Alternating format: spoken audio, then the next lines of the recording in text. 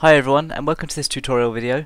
In this video I'm going to be showing you how to draw a manga face, specifically a female face in a front view. And the only equipment you need for this drawing is a pencil and an eraser. Start off by roughly sketching a circle, and then draw a vertical line and a horizontal line going through the centre. After that, mark a guideline where you want the chin to be, and then start drawing lines downward from the edges, and then you can choose the angle for the jawline, and the lines can meet at the chin. And at this point it's already starting to look like the shape of a head. Now it's time to draw a couple of extra horizontal guidelines, and these will help us to place the eyes. In this example I've chosen for the character to have some really large eyes, with the iris and the pupil taking up most of the space and not leaving much space for the white areas.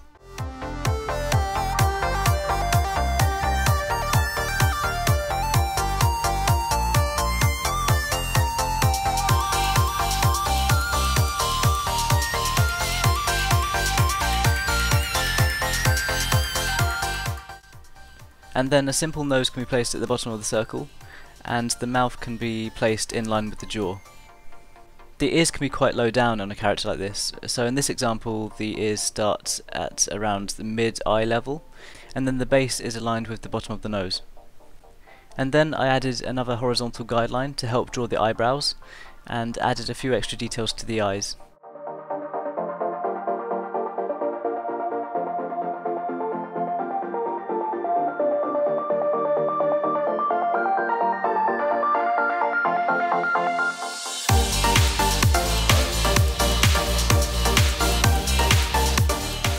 And I also made sure to add the neck, but in a manga style like this, the character's neck is always very thin. And then finally, after all that, it's time to start drawing the hair. Again, there's so many different styles of hair to choose from, so don't take my method as the only way. It's awesome because there's literally thousands of different styles to choose from.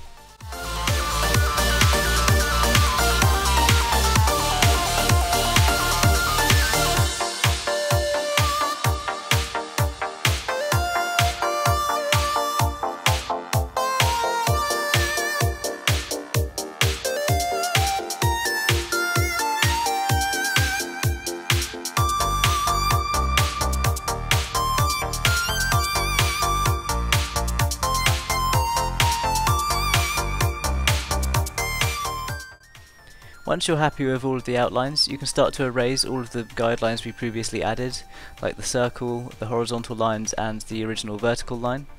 Once you've erased all of these, you'll be really happy to see the outlines of your character. And so now it's time to shade. The shading and the details of a manga eye can be done in hundreds of different ways, so don't take my example as the only way. You'll be able to find so many different styles online, and hopefully I'll work on some more tutorials soon. I left the shading quite minimal in this drawing, and I only really focused on the eyes and the hair. For the hair, I followed the same sort of example as my realistic hair drawing tutorial video, so if you want to learn more about that, then feel free to check the video out on my channel, and hopefully it'll help in some way.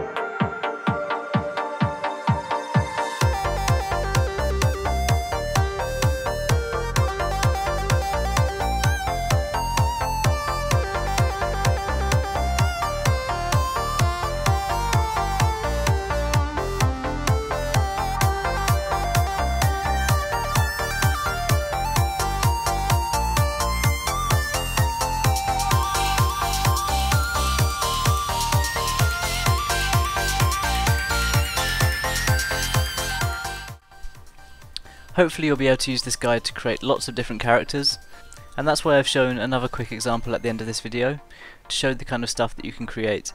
So if you ever work on a drawing after following this tutorial, then feel free to show me your work. I would absolutely love to see it.